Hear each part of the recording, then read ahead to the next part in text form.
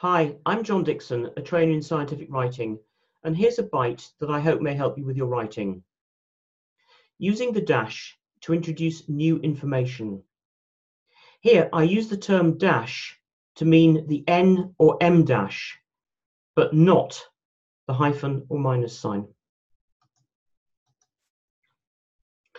As a parenthetical dash, the dash can be used singly or in pairs to introduce new information that you want to stand out or to interrupt sentence flow. Such new information may be notable, contrasting, or surprising. It may summarize or provide an example, or provide another name for something preceding. Let's consider some examples using the N dash. An example of introducing contrasting information. Few science faculties, ours being an exception, make scientific writing courses compulsory. An example of providing an example. Some punctuation marks, dashes, semicolons, and the serial comma are often used incorrectly or inconsistently. And an example of introducing an alternative name. Our genetic makeup, our DNA, determines our facial characteristics.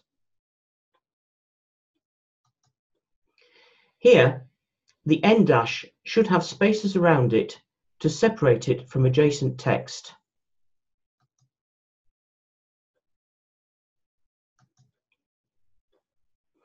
However, there are situations when the dash should not be used to introduce new information.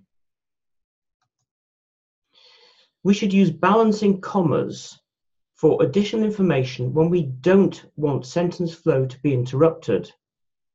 So, we biologists are interested in animals and plants. And here it's better to use balancing commas.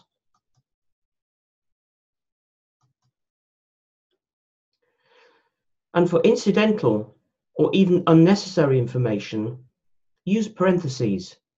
So, the structure of DNA was first described over 60 years ago, in 1953.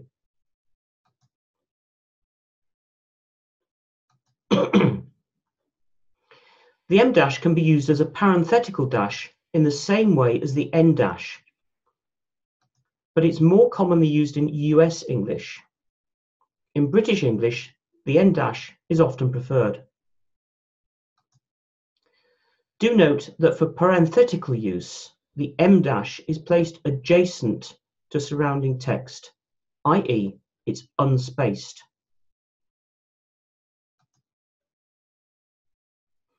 Here are some resources that I found useful, and I hope that's helpful. For more rights, visit Network Pharma TV.